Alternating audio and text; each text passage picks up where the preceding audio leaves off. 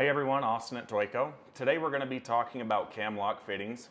And if you're new to this, you might be asking yourself, which cam-loc fittings should I go with? What type of material am I going to want to use? Well, you basically have three options. You have American aluminum, you have Chinese aluminum, and you have plastic. And whether or not you choose aluminum versus plastic is mostly going to depend on what kind of climate you have. If you're someone that's using a lot of salt and brine in different mixtures, you're probably going to want to go with plastic just so you can avoid corrosion on different fittings and getting them seized together.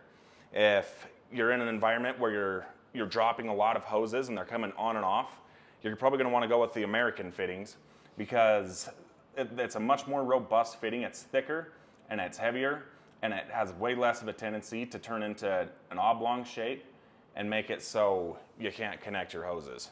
Here we have a bunch of different options and variations for different cam-loc fittings. We have, our male cam-loc fittings by hose shank in all different sizes. So we have all sorts of different types of fittings. We have male fittings, female fittings, pipe thread fittings. What you're going to need to know is just the size, whether it's a male or female cam-loc fitting, or what kind of thread you have, whether it's male thread or female pipe thread.